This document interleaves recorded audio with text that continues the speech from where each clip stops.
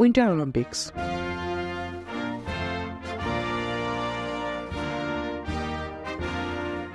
What is the Winter Olympics? मे भी आप लोग इसके बारे में जानते भी नहीं होंगे, बट विंटर ओलंपिक्स भी ना guys one of the most watch sporting event है इन द वर्ल्ड में। 2022 की जो बीजिंग ओलंपिक हुआ था, इसमें ऑलमोस्ट 2 बिलियन से ज्यादा लोगों ने विंटर ओलंपिक को व्यू किया था। ऑल्सो 2014 की जो विंटर ओलंपिक हुआ था सूची में, इस विंटर ओलंपिक को ना 3 बिलियन से ज्यादा लोगों ने भी देखा था, जो बहुत ही एक बिग नंबर है। एंड आने वाले 2026 के जो विंटर ओलंपिक्स है, वो दावा किया जा रहा है कि जो इटली में होंगे वो हिस्ट्री में सबसे बड़ा विंटर गेम्स हो सकते हैं। बट हम इंडियंस विंटर गेम्स के बारे में क्यों नहीं जानते, विंटर गेम्स एक्चुअली में क्या है, एवरी डिटेल्स आज की वीडियो में आपको मिलेगा।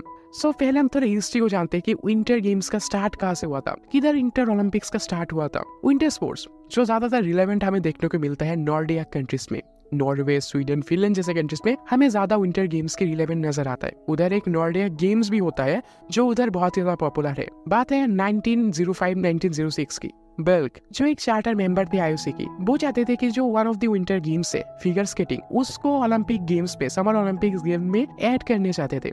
But he was unsuccessful until year 1908 के टाइम में समर ओलंपिक जो लंदन में हो रहा था, इसमें हमें फर्स्ट टाइम किसी विंटर गेम्स देखने को मिला था, जिसमें एक इवेंट हमें देखने को मिला था। एंड इसके 3 ईयर लेटर ही इटालियन की जो काउंट है इगरियो बुरेटा, उन्होंने प्रपोज किया था कि आईओसी को कि वो समर ओलंपिक में एक विंटर वीक का प्रोग्राम ऐड करने के लिए। Then year 1912 Stockholm summer Olympics में विंटर वीक को शामिल करने वाले थे, बट वो ओलंपिक में एक्चुअली में स्टॉकहोम में होने वाला था, जो एक नॉर्डिक कंट्रीज है।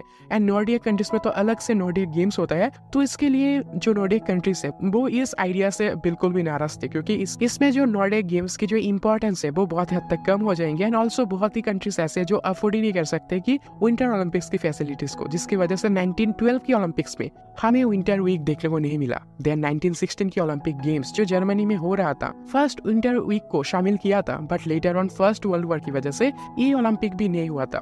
देन 1924 आता है, जिस समय हमें फर्स्ट टाइम फ्रांस में जो समर ओलंपिक हो रहा था, इसमें हमें फर्स्ट टाइम विंटर वीक का प्रोग्राम हमें देखने को मिलता है, जिसमें 16 नेशन ने पार्टिसिपेट किया था एंड 250 से ज्यादा एथलीट्स ने भाग भी लिया था, जो मैसिवली बहुत ही ज्यादा सक्सेसफुल एक इवेंट हुआ था। एंड इतना सक्सेसफुल इवेंट होते हुए देखते ना आईओसी ने नेक्स्ट ईयर ही 1924 की जो विंटर वीक है, इसको घोषित कर दिया कि फर्स्ट ओलंपिक से। एंड लेटर ऑन हम इसको ही फर्स्ट ओलंपिक गेम से जानते हैं। लेटर ऑन एवरी 4 ईयर के बाद ही विंटर गेम्स हमें देखने को नजर आता है। विंटर ओलंपिक्स की अगर स्पोर्ट्स को देखेंगे ना गाइस, तो हमें 7 डिफरेंट स्पोर्ट्स हमें नजर आता है। हर एक स्पोर्ट्स आइस में ही खेला जाता है, तो मैं थोड़ा स्पोर्ट्स को थोड़ा एक्सप्लेन करता हूँ। वो है बायोथैलन, Bob sliding, curling, ice hockey, ल्यूज, skating and skiing. ये हमें 7 कोर स्पोर्ट्स हमें देखने को मिलता है विंटर ओलंपिक्स में। तो अगर हम थोड़ा स्पोर्ट्स की रूल्स को देखेंगे ना गाइस, थोड़ा स्पोर्ट्स को जानेंगे, तो बायोथैलन जो है वो एक्चुअली में ना गाइस स्कीइंग एंड जो राइफल शूटिंग है, इन दोनों स्पोर्ट्स का मिक्सर है बायोथैलन, जो देखने में भी बहुत ही खूबसूरत गेम लगता है। देन है बॉब स्लेडिंग। बॉब स्लेडिंग में 2 इवेंट्स हमें देखने को मिलता है, पहला है skeleton, then Bob slayed.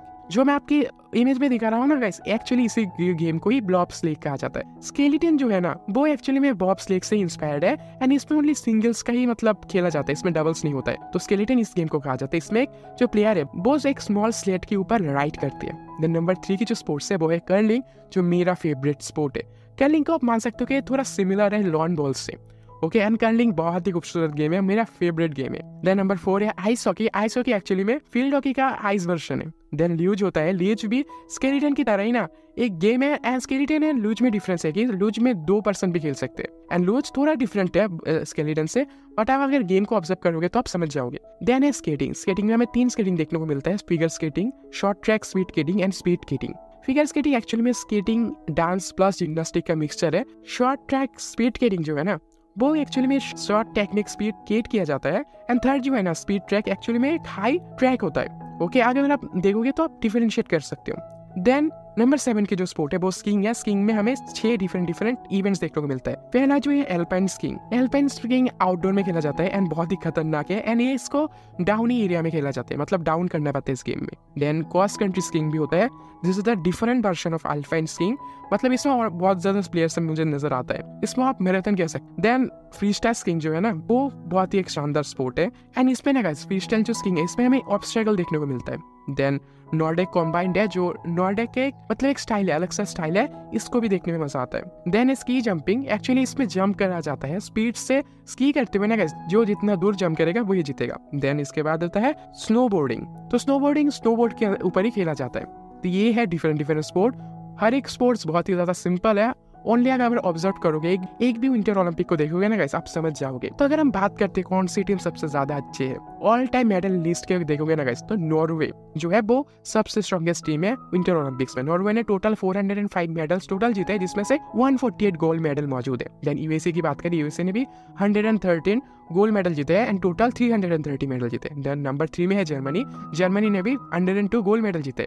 Then Canada है, कनाडा ने भी 77 गोल्ड मेडल जीते हैं। देन ऑस्ट्रिया जो है ना, वो भी 71 गोल्ड मेडल जीता है। एशिया की बात करें तो एशिया में नंबर 1 है साउथ कोरिया। साउथ कोरिया ने टोटल 32 गोल्ड मेडल जीता है। बात करें इंडिया की, देखो हमने कुछ ज्यादा नहीं उकारा है, हमने एक भी मेडल आज तक नहीं जीता है। एंड ऐसा क्यों है, इसके ऊपर सेपरेट वीडियो आएगा।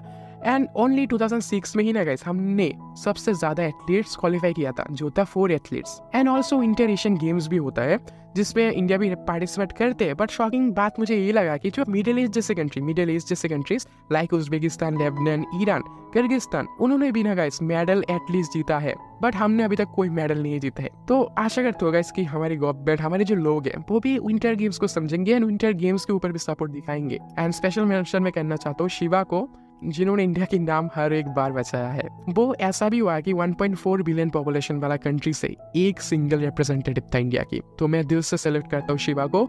एंड शिवा इंडिया को लूज में रिप्रेजेंट करता था। तो कैसा लगा गाइस आज के वीडियो? आशा करता हूँ आपको वीडियो पसंद आया होगा। मिलते हैं फ्यूचर के एक और वीडियो में। Have a good day guys, bye.